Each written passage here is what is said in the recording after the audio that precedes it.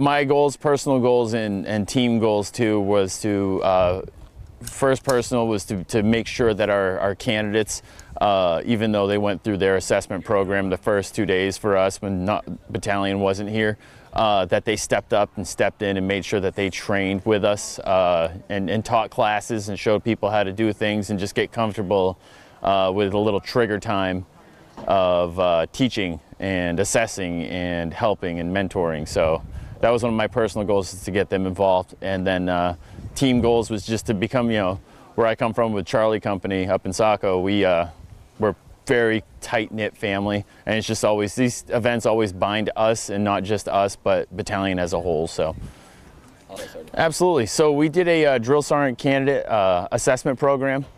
What that consists of is running through what they will experience for the first couple days, couple weeks of drill sergeant school. To become a candidate, you know, we have to do a lot of screening on you, make sure you fulfill all the requirements. I can't remember them right off the top of my head and on the spot, but they're out there.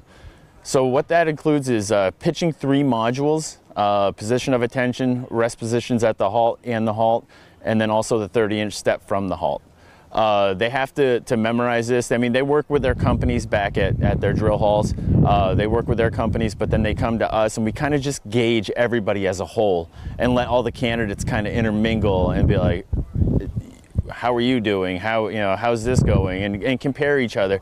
And yeah, sometimes that doesn't work, but this time, and the last couple times that we've had a lot of candidates, right now we have, I do believe 11 was the number, with more coming in shortly here. But we had 8 go through the first 2 days before battalion showed up. And you know, we had them do the 3 modules. We had them do a PRT 2 PRT modules, the preparation drill, and then the preparatory drill, and the recovery drill. And then we had them do a lot of marching, which was good trigger time for them to get used to it, because here they're marching a small group of 7, you know, with 8, you know, 1 being out front and then 7 in the formation. When they get their hats and badges and they head down to you know, Fort Benning to do their AT and get in charge of troops, you're going from 7 to 64 in a platoon, and then potentially 264 in a company. So got to work on their projection and all that. You know, just really fine tuning them. Everybody did great this time around, which is not shocking, but it's an awesome surprise to see that everybody's pretty much on par with each other. But you just got to fine tune them and then report back to their companies. They get counseling statements, and then that helps their drill sergeant leaders to know what they need to focus on with their candidates. So it's so mission critical to maintain just even the basic, for lack of a better term, 10-level tasks. It really is. Because if you don't know how to do something when you go downrange, as in, you know, deployed, even the smallest of tasks, how are you going to learn the biggest of tasks? And if you can maintain the basics, you can then go on and maintain the intermediates and then the advanced levels. So to me, maintaining the basics is something that I feel every soldier, even if it's just popping their head into that basic warrior task and battle drill book, or even to any TM that they're going to be doing, be engaged with what you have. You know, for like supply, be engaged in all the supply rules and regulations. For, you know, 42 alphas, the paper pushers, for lack of a better term, you know, they be engaged in what your SOPs are. If you can't perform your basic tasks as your MOS, then why, you know, how are you performing your basic tasks as a soldier? Because you never know when the call is going to come. We need you here, we need you there, and they can't even perform a functions check on their weapon, or they, you know, or perform anything like that. A lot of those are mission critical and life or death.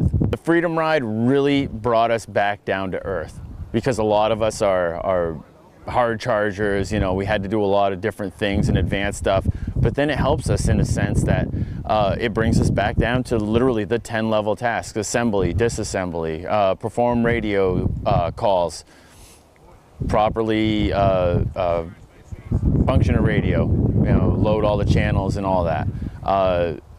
Basic land navigation, everything like that. So really incorporated a lot of the basic tasks and kind of just put it all together and made it work. And it's nice because every time you do one of those, anytime you do an event like this, it sincerely, you learn something. I mean, even if you don't think you know it, and then you're like, oh crap, I didn't know that. There it is. So it was awesome to incorporate. The Freedom Ride really incorporated everything together. Absolutely. So this weekend, I'm really excited because, you know, I'm currently in training, but I've been able to see what, you know, well above the standard looks like with a lot of these drill sergeants. With Alpha Company especially, I've been seeing just a high levels of morale, high levels of teamwork, and it's been just great training with all these excellent NCOs.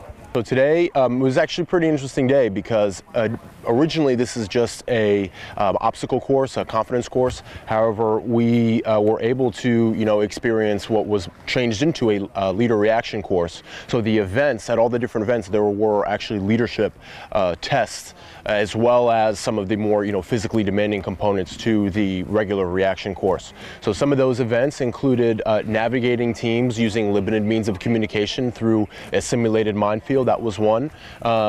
Moving objects, rucksacks, all your equipment through, you know, some asymmetric battlefield scenarios, as well as, you know, some of the more traditional confidence building exercises, such as, you know, the one rope bridge and holding on, you know, to the wires on the side. So it was a really great mix of some, you know, excellent physical activities, as well as some great team bonding and leadership opportunity activities that, you know, our drill sergeant candidates were able to capitalize on and gain some great, you know, team leader, squad leader level leadership reps. So the range, I think, went really smoothly. The reflexive fire and the target ID, I think those went really well. We were really quick about getting everybody on the range in an orderly fashion, and I think people took a lot out of it. I was helping support again, so I didn't actually participate, but from what I witnessed and observed, everyone seemed to be getting what they needed out of the training with the range, definitely.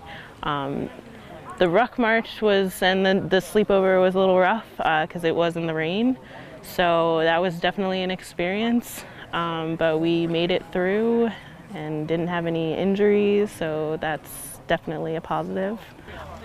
I would say just morale and, you know, team building, just making sure that the whole battalion's on the same page, just showing that we are, you know, one big unit and it's not just one, you know, isolated company in one part of, you know, the United States. It shows that we can work together as, you know, a whole battalion.